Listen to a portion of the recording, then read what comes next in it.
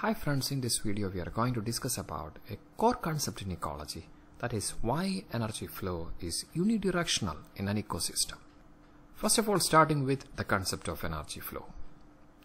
The ultimate energy source in an ecosystem is the sunlight.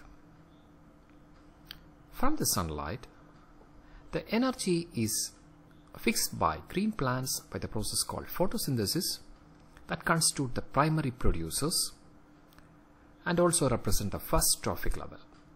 And this is eaten up by herbivores that constitute primary consumers or second trophic level, and that is further taken up by secondary consumers or carnivores that forms the third trophic level, and finally that is eaten up by top carnivores that constitute the fourth trophic level.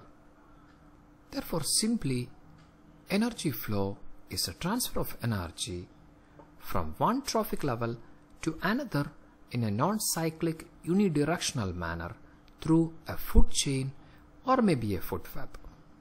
So this is a food chain. There can be food web also. This energy flow can occur through food web also.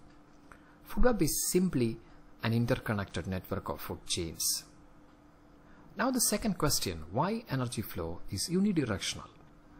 Suppose 10,000 joule of energy is fixed at first trophic level by green plants, only 1000 joule is available at second trophic level, only 100 joule is available at third trophic level, and only 10 joule is available at fourth trophic level.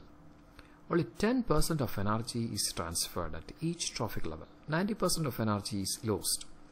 This law is called as 10% energy transfer or 10% law. We have discussed this concept in detail in one of our videos. The rest 90% of energy is lost as heat, and also this organism use energy for their respiration. So majority of energy is lost during this energy flow. That is why in a food chain there are only 4 to 5 trophic levels. And each step in a food chain is called as a trophic level. The energy flow is called as unidirectional as the energy that is available at the second trophic level is not at all available in the first trophic level. Similarly, in the third and fourth trophic level, once the energy is transferred, that energy is not available to the previous organisms in the previous trophic levels. That is why energy flow is always unidirectional. No reverse energy flow is possible, as energy is lost forever while passing from one trophic level to the next trophic level. Hope you are clear. You are with biologyexamstory.com. Thank you so much for your support.